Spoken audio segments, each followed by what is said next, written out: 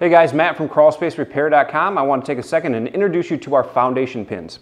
This is what a pack of 100 looks like, and this is good for about 160 or 170 or so perimeter feet. This is what they look like. They got a white head on them, and you can push them in. If you got a strong thumb, you can push them in with your thumb. Otherwise, you can tap them in with a screwdriver or a small hammer. They have a one-way spine on them. So these are very different from what the competitors sell online. They have like Christmas tree pins, something similar to what you'd see like in a door panel on your car. Where these are one-way pins, and they actually have the splines on them are designed to go in and be very difficult coming back out.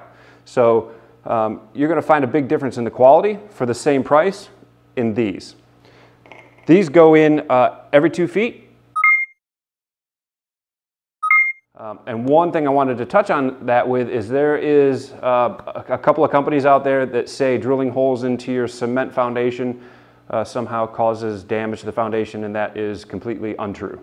In a lot of the building industry, there are many occasions when you can see whether it's plumbing or electrical or your circuit box attached directly to your foundation, and if drilling holes for these damage your foundation, then certainly that would as well. So the bottom line is installing these are the best way to get a permanent mechanical fastener, and they don't sell these, so that's their take on it. Anyway, this is what 100 of them look like, and this is what 1,000 of them look like. And the reason I'm showing you this is because we sell these to contractors, architects, and building professionals that have big jobs or many jobs.